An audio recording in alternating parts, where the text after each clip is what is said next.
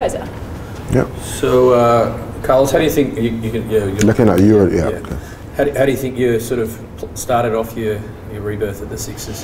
Happy with it, to be fair.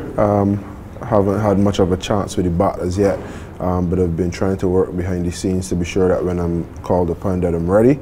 But it's a good reflection on the batting unit as well. Bowling wise, happy-ish.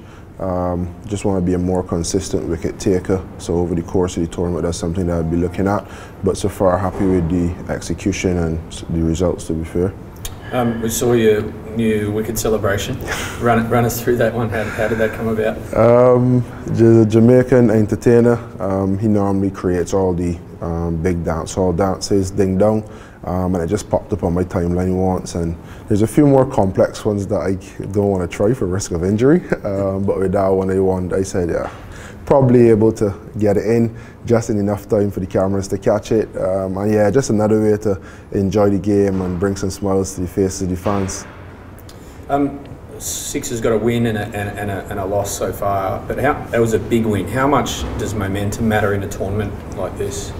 It's massive. I don't think it at the stage as yet where the momentum makes or breaks you. But what I would say is from the first two games what's been good is that we've dominated, as we mentioned in the team meetings, 80% of the first game, or 20% was just not good enough to win.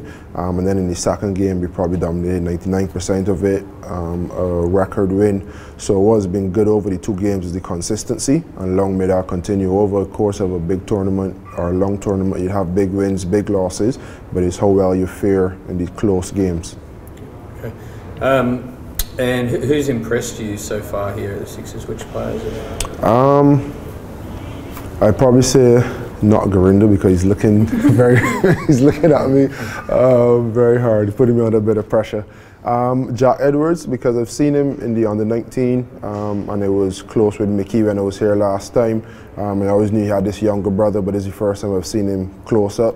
And a real talented cricketer, good in the field, and even though he used to bowl, but he looks good in the nets with the ball as well, and then we see what he can do with the bat. So for me, he looks a complete package, and you see how everyone's raving about Cameron Green. Haven't seen him, but yeah, Jack Edwards is a massive prospect in my opinion. Okay. And the Sixers play the Strikers up next on Sunday. Have you had a chance to look at them on TV? Yeah, I had. My commentator friend Peter Sill done very well last night, so we'll be locking horns against each other. Looking forward to that. Some good friends in strikers, to be fair. Phil Salt, Barbadian descent, playing for England. I met him in Australia, so proper 360. And we did some quarantine together as well. So it'd be good to catch up with the boys. Rashid Khan, good friend of mine. We've played all around the world together, either in the same team or against each other. So looking forward to catching up with him, a real rock star. And then Adelaide Strikers is just a good team. Seem a very balanced team, and it'll be good to lock horns with them. Hopefully come out on top. But you know, if the most important thing for me is just enjoying the challenges. How do you combat Rash? Jeez. He's not been the best against left-handers, so Hughesy, up to you, my brother. But I think we have individual plans for each of the players. But for me, my message to any team, any teammates would always be, you know, use the team plan within your remit. However you play him, if you know it's better to play him off the back foot, but you're not the best back foot player, then get off strike. Let the back foot player have him. If you don't feel comfortable, get off strike. There will be the guy that, you know, decides, you know, I'm going to take him down. If you take him down and you lose your wicket, we as a team need to be supportive. That was your decision. You tried, you didn't execute. And yeah, I mean, some teams have been using the plan of not letting him get any wickets, 4 for 20, 4 for 24. But yeah, as a team, we haven't sat and decided it as yet.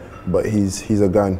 He's a massive, massive profile, massive player, and his wickets mean a lot for them. So hopefully the first thing will be to negate the wicket-taking ability.